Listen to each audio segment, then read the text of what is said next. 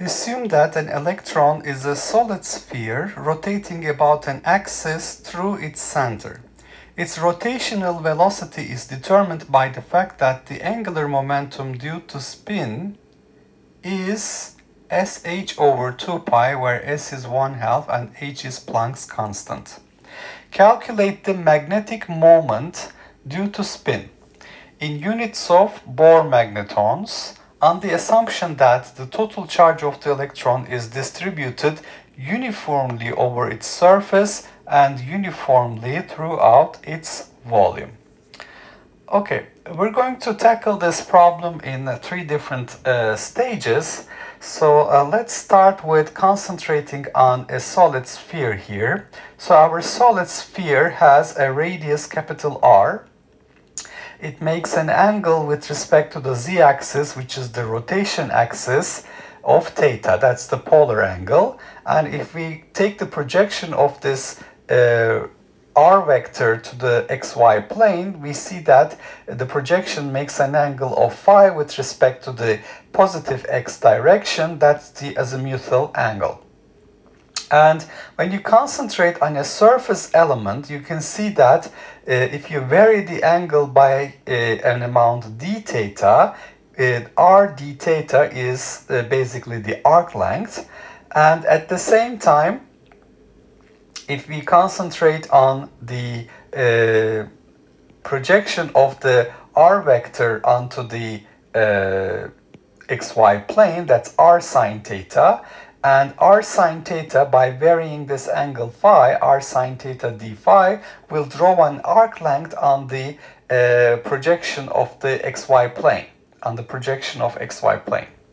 So we have 2 dimensions here, r d theta, the arc length defined by the polar angle, and the arc length defined by the azimuthal angle, r sine theta d phi. So that's basically drawing a circle here, r sine theta, and we're varying this angle and finding this arc length.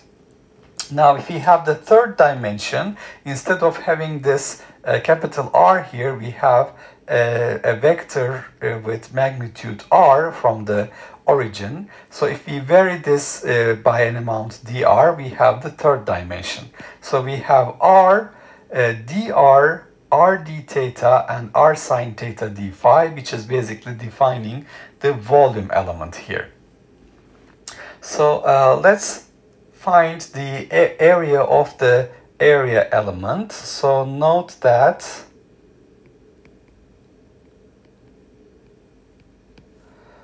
the area of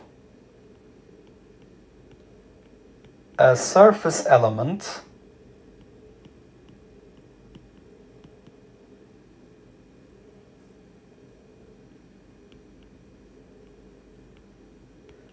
we call this area dA, is basically the area defined by these 2 arc lengths, r d theta and r sine theta d phi. So it's going to be the product of r sine theta d phi multiplied by r d theta. So when these angles are small, d theta and d phi are small, this is basically turning into approximately a rectangle. So this gives us an area r square sine theta d theta d phi. Okay, so this is our area.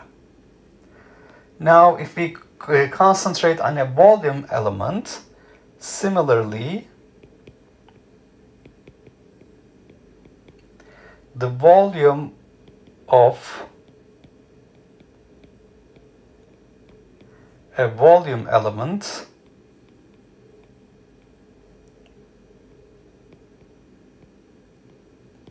dV is basically the product of these 3, dr, r d theta, and r sine theta d phi. So we have r sine theta d phi, r d theta, and dr. Now, in order to cover the full volume, you can see that this lowercase r should vary between 0 and capital R, so you will be moving along this line, and the polar angle theta should be varying between 0 and pi. So this is going to basically define a slice here. So you change the radial vector from from 0 to capital R, and then you vary the angle, so you obtain a slice. Now you have to rotate this slice by an angle 2 pi, so the angle phi will vary between 0 and 2 pi. Okay, so before we tackle this problem, I want to worry about quantization of angular momentum.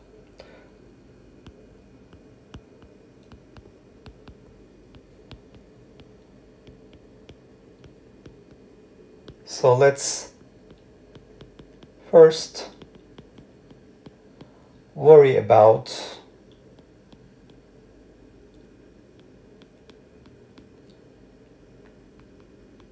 the quantization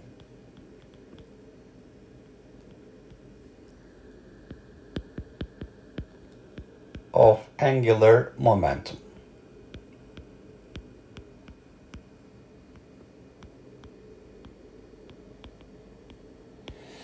Okay, now when we talk about the mass of the electron, it's basically uniformly distributed throughout the volume.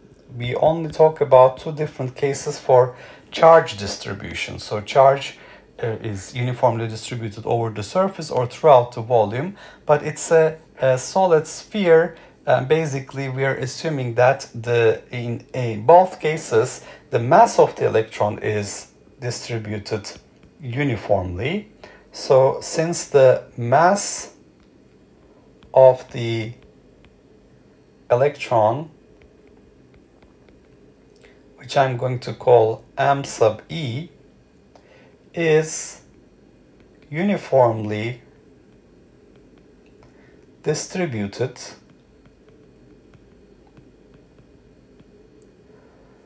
throughout the volume,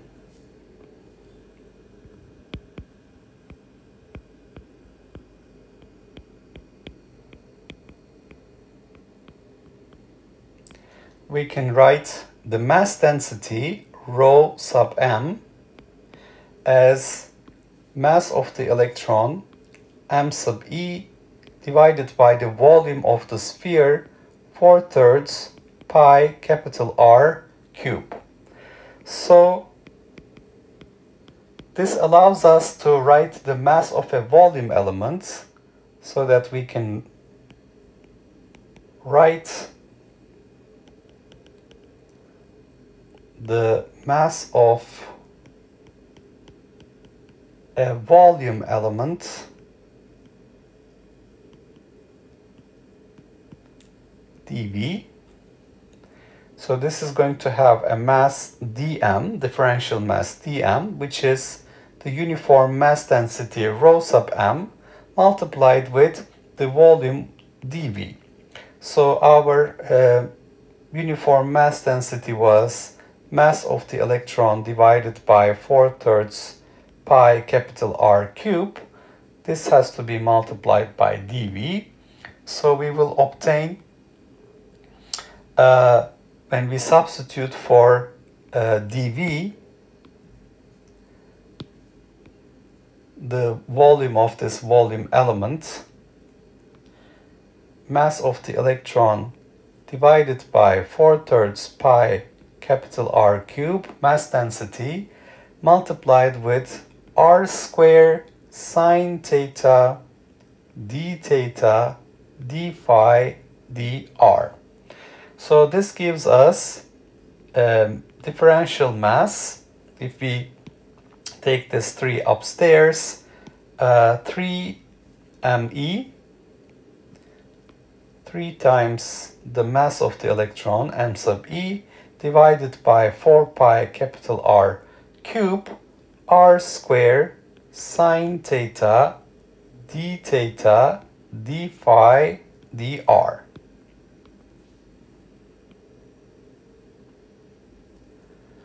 Okay, now this mass element dm is rotating about the z-axis. As you can see, we have angular speed omega. So we have a mass element dm somewhere here that will be basically rotating around this z-axis. So now dm is rotating around the z-axis with a perpendicular distance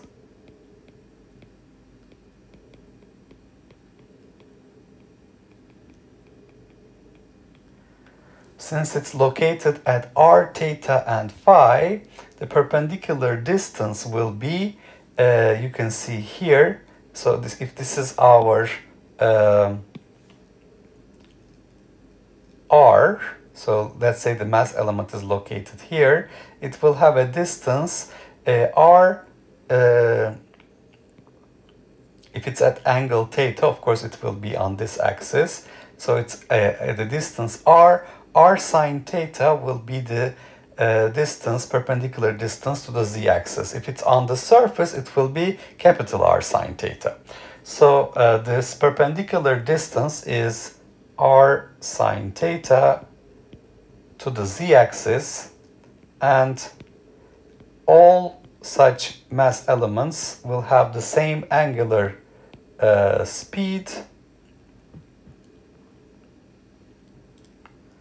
omega at the distance r from the r sine theta from the z-axis, where its corresponding tangential speed v, the tangential speed will be equal to omega times r sine theta. So we can now talk about the angular momentum. The angular momentum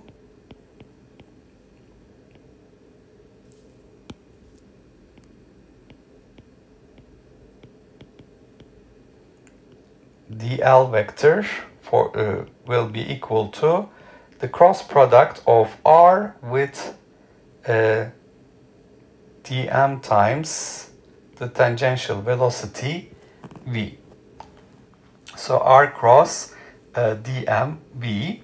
So this is basically equal to, will give us a magnitude dm multiplied with r perpendicular times the tangential speed v, where we have the perpendicular distance to the z-axis r sine theta, and the tangential speed is omega r sine theta, because we have a distance r sine theta from the z-axis. So basically this will be rotating at this distance r sine theta with respect to the z-axis. Okay. So if we substitute here for dm, we have 3 times m sub e, mass of the electron, divided by 4 pi r capital R cube, the dv r squared sine theta d theta d phi dr. So this is our dm here, multiplied with the perpendicular distance r sine theta and the tangential speed omega r sine theta. So this will give us a contribution to the angular momentum dl as 3 m sub e divided by 4 pi capital R cube omega times r to the 4th power sine cube theta d theta d phi dr.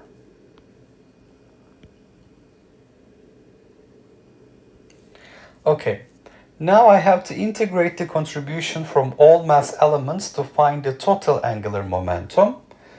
Now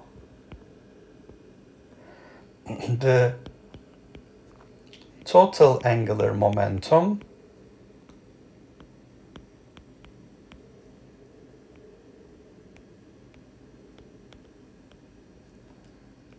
L will be the integral over the full volume of the sphere of contributions from mass elements dl. So this is going to be a triple integral from 0 to capital R integral from 0 to pi, theta integral from 0 to 2 pi, phi integral. Now we write the dl. It is 3 mass of the electron omega divided by 4 pi capital R cube.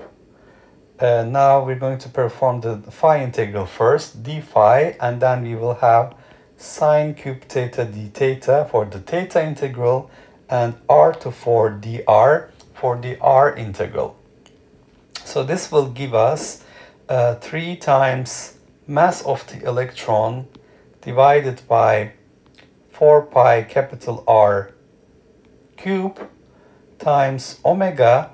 The phi integral will give us 2 pi. The theta integral will give us 4 over 3. And the r integral will give us capital R to the 5th power divided by 5. And the end result will be 2 mass of the electron capital R square divided by 5 multiplied with omega. So this will be our angular momentum, total angular momentum. Now, how did we reach this result? Well, let's first worry about the r integral. 0 to capital R, r to the 4 dr is r to the 5th power divided by 5. The second integral from 0 to 2 pi d phi gives us 2 pi. The third integral, the theta integral from 0 to pi sine cube theta d theta. This is integral from 0 to pi sine square theta times sine theta, which is 1 minus cosine square theta sine theta d theta. And then we have u equals, we're going to do a transformation of variables, u equals cosine theta, du equals minus sine theta d theta. So the first one here is an integral of sine theta d theta, and then minus integral of sine theta cosine square theta d theta. If we distribute this, integral of sine theta d theta is minus cosine theta. So that's easy. That will be evaluated between 0 and pi. And then we have plus the integral 0 to pi cosine square theta minus sine theta d theta, which is our u square du. And this will give us minus cosine pi is 1. And cosine 0 is 1, so minus 1 becomes plus 1. And then we have u cube over 3, which is cosine cube theta over 3, which will be evaluated between 0 and pi. So this gives us 2. Cosine cube pi is basically minus 1 over 3. And then we have another minus cosine cube 0 over 3, which is minus 1 over 3. So 2 minus 2 over 3 gives us 4 over 3. So this is what I have substituted here 4 over 3 for the theta integral, 2 pi for the phi integral, and r to 5 over 5 for the r integral. Okay, and now this angular momentum is quantized. So how do we take that into account? Now this is quantized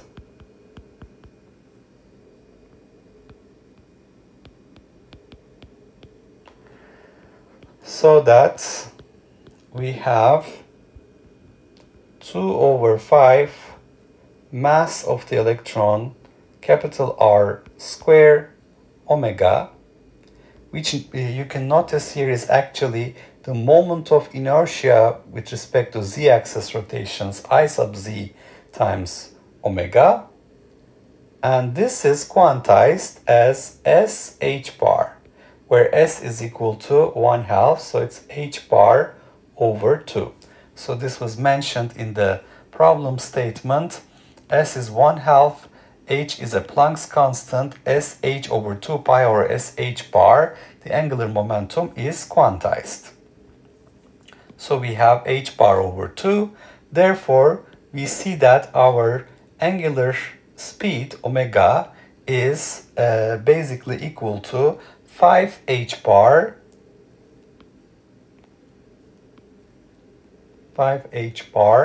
divided by 4 mass of the electron, capital R square. So we're going to utilize this result in the solution of part A and part B. We need to know how the angular speed is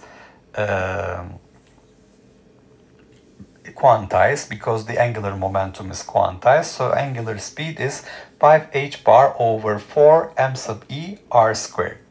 Okay, so we're going to continue with part A in the next video. So here what we have done is basically we have concentrated on a solid sphere with a polar angle theta, azimuthal angle phi.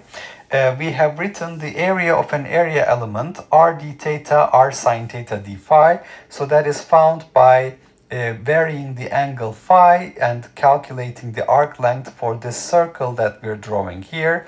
And for this circle we have r d theta, so these two give us the area element. For the volume element we have a radial distance r from the center. Now we can vary also this radial distance by an amount dr. So in addition we have the same thing here, r sine theta circle will give us r sine theta d phi, and r d theta will give us the other dimension. So the volume element has a volume r square sine theta d theta d phi dr. And the angles should be varied between 0 and pi for theta, so that we obtain a slice here when r varies between 0 and capital R, and that slice has to be rotated by an angle 2 pi to cover the full sphere. So the mass density, because we're assuming a uniform mass distribution throughout the volume, is the electron mass divided by the total mass, and the mass element dm will have a differential mass dm rho times dv. So that's what we have calculated, and the angular momentum due to this mass element is r cross dmv, which has a magnitude r sine theta, the perpendicular distance, times the tangential speed omega r sine theta dm. And because all of these guys are rotating about the z-axis, all the angular momentum vectors are pointing in the plus k hat direction, so they can simply be added to calculate the total magnitude. So we integrate the contribution from each mass element over the sphere volume, because they're all in plus k hat direction, they add up, and by substituting the dl value we have found here, we need to perform the integral for r, theta, and phi, and these integrals will give us for r to 4 dr, we have r to 5 over 5. The phi integral, because nothing else depends on phi here, just gives us a constant 2 pi. And the sine cube theta d theta integral, we have to do a transformation of variables by calling u cosine theta and du minus sine theta d theta. This is to perform not the integral sine theta d theta, but the integral minus cosine square theta sine theta d theta, which gives us u cube over 3, which is cosine cube theta over 3. So the end result is 4 over 3, and we obtain 2 over 5 mr squared over 2 over 5 mr squared multiplied with omega equals L. This is actually the moment of inertia Iz times omega, which is quantized as sh bar over sh over 2 pi. So remember, what we call h bar is the Planck constant Planck constant h divided by 2 pi. This is our h bar. So we obtain finally our angular speed 5 h bar over 4 mass of the electron r squared.